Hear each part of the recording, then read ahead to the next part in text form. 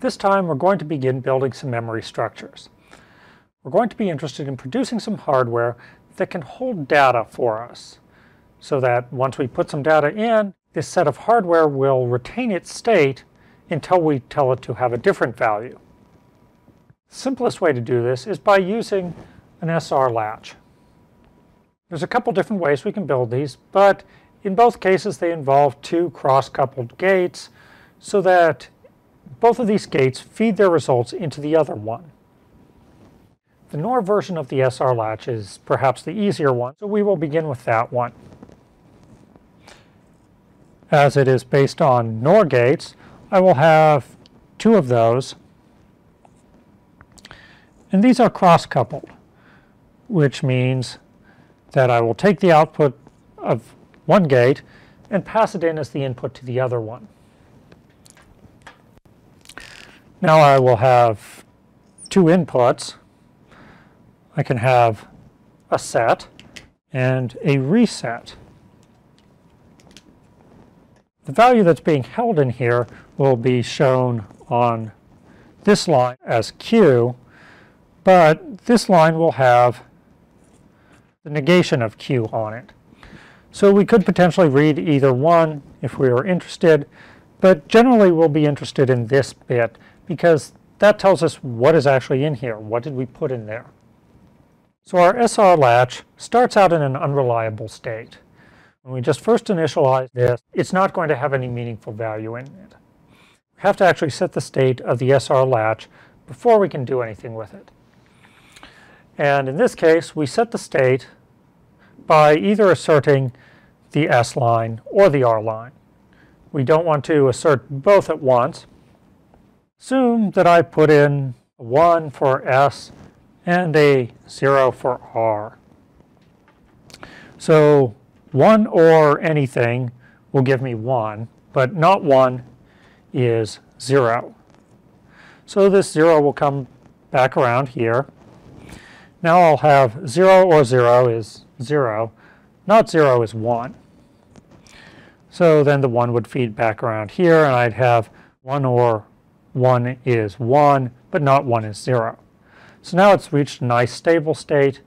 You can see I put 1 in here, I get a 1 out here, but I get a 0 for the negation of 1. If I now go through and set my set line to 0, now I've got two zeros coming in, so 0 or 1 is 1, but not 1 is 0. So it won't change its state when I have two zeros. And if I change my reset line to 1, then I've got 0 or 1 gives me 1, but not 1 is 0. Down here I've got 0 or 1, which gives me 1, but not 1 is 0. So the 0 feeds back around here. Then I have 0 or 0 is 0, not 0 is 1, and the 1 feeds back around here. So now I'd have 1 or 1 is 1, but not 1 is 0. So now it's reached another stable state where the latch has been reset so that we've got 0 for our output or 1 for the negation of our output. We can also do this by using NAND gates. And that actually gives us something a little different. So we'll start by having two NAND gates. And the construction will be pretty similar. They'll again be cross-coupled.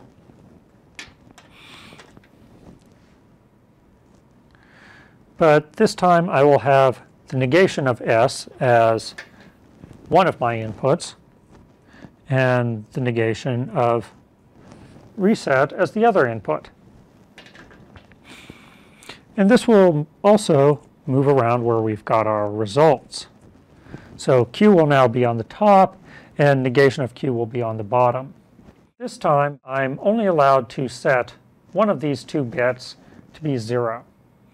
If we want to change the state of our SR latch, then we actually need to deassert one of these two lines rather than asserting it the way we did with the NOR gates.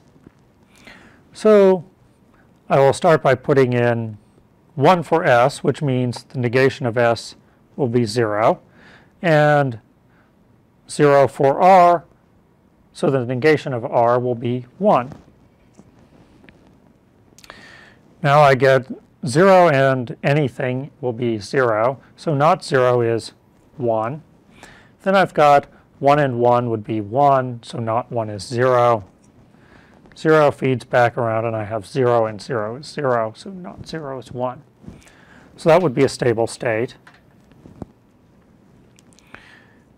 If I turn off my set line so that negation of S becomes 1, now I've got 1 and 0 is 0, so not 0 is still 1.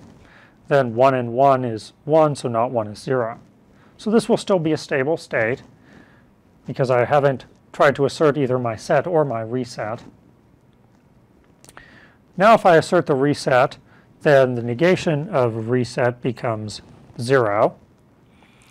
So I've got 0 and 1 gives me 0, not 0 is 1. Now I've got 1 and 1 gives me 1, so not 1 is 0. Then I'd again have 0 and 0 is 0 and not 0 is 1. So both of these have about the same ideas. We're interested in either setting the output to 1 or resetting it, in which case it turns into 0.